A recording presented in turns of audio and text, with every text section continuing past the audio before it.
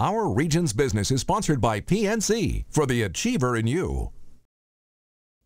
Welcome to Our Region's Business with your host, Bill Flanagan. Today on Our Region's Business, a taste of a brewing tradition that's in its 5th generation in our region. The story of Straw Brewery. Plus, the ticket to great entertainment here in our region through the holidays and beyond. We'll peek behind the curtain at the Pittsburgh Cultural Trust. But first, tell the kids it's time to pay attention to a business show, at least this one time on this one day. We're about to show you the real science behind Big Hero 6, the Disney animated picture that's been one of the big hits of the early holiday season. Hello, I am Baymax. Tadashi programmed me to heal the sick and injured.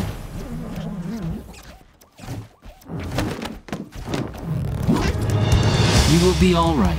There. In case you may have missed it, the movie tells the story of a teenage boy who befriends an inflatable robot.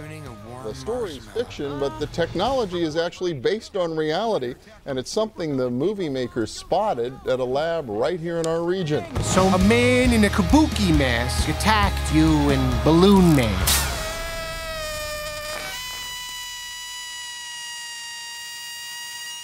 Chris Atkeson is professor of robotics at Carnegie Mellon University. Yong-Lae Park is assistant professor of robotics at CMU.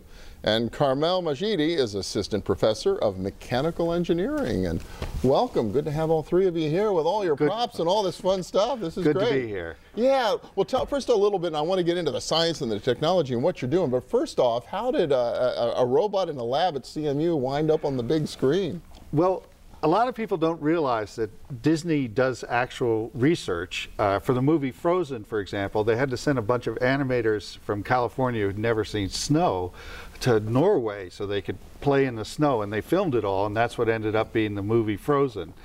For this movie, they knew they wanted to do robotics, but they didn't want a Transformer or a Terminator. So instead, they called up a part of Disney called Disney Research. And here in Pittsburgh, we have one of the lead Disney research labs, Disney Research Pittsburgh. So the director and some other people from the movie came to visit Disney Research Pittsburgh, and they asked Disney Research Pittsburgh, introduce us to cool stuff happening at Carnegie Mellon and also around the world. So they went to MIT and Harvard and actually a bunch of universities in Japan. So if you look at the credits of the movie, you'll see where they went on their grand tour. Okay, all kinds of. What they found at CMU was at least part of what of an inflatable robot, right? That's right. For a long time, we've been interested in robots that can help people, and in fact, about 11 years ago, we introduced a robot called Nurse Butt on the Today Show. I think it was Katie Couric introduced it to the world. I remember that, right? Yeah. And here we are, much later. We're still working on getting robots to help people. For example, help people live independently in their own homes as long as possible. I'm really worried that the standard robot is going to end up killing somebody. And that basically is going to shut down a lot of robotics. Big, heavy metal machine. What I call a metal monster. Yeah. So I've been thinking really hard about ways to avoid that kind of tragedy, and one way to do it is to make the robot really light, and one way to do that is to make it inflatable, like an inflatable toy, something like one of these things. So Yong-Lae, clearly you've gotten attracted and excited by this line of research. Why? What do you think?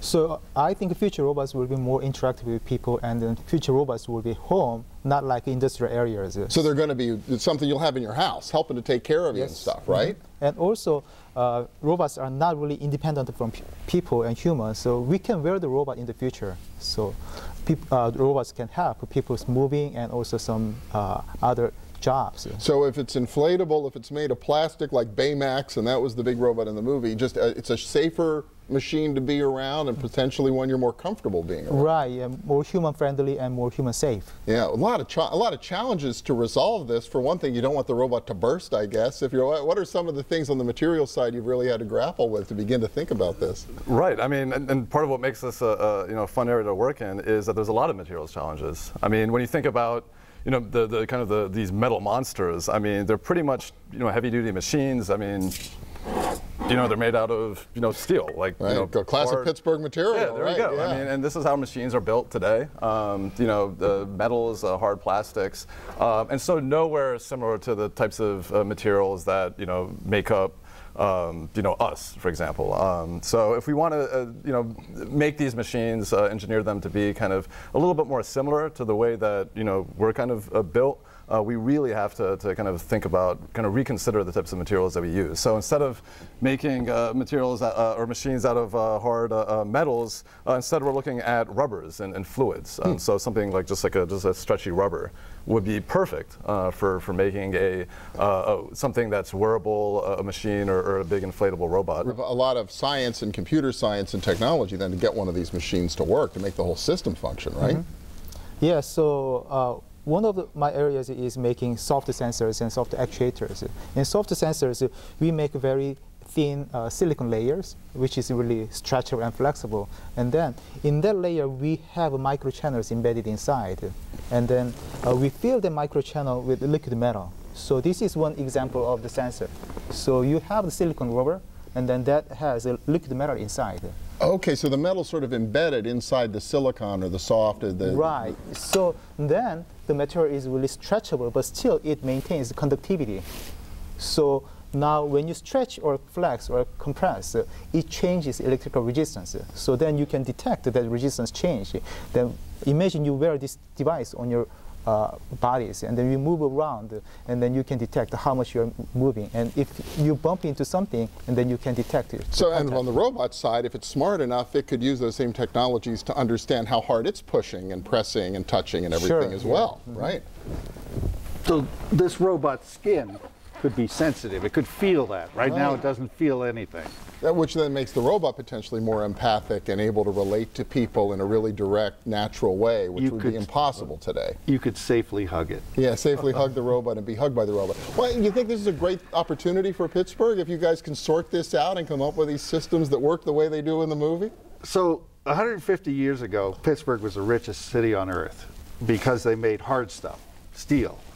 I think we can do that again, but this time around, we'd have to be leaders in materials and soft materials and also putting systems together. And I think we have both of those ingredients. We have Bayer Material Sciences, for example, as an example of a materials company.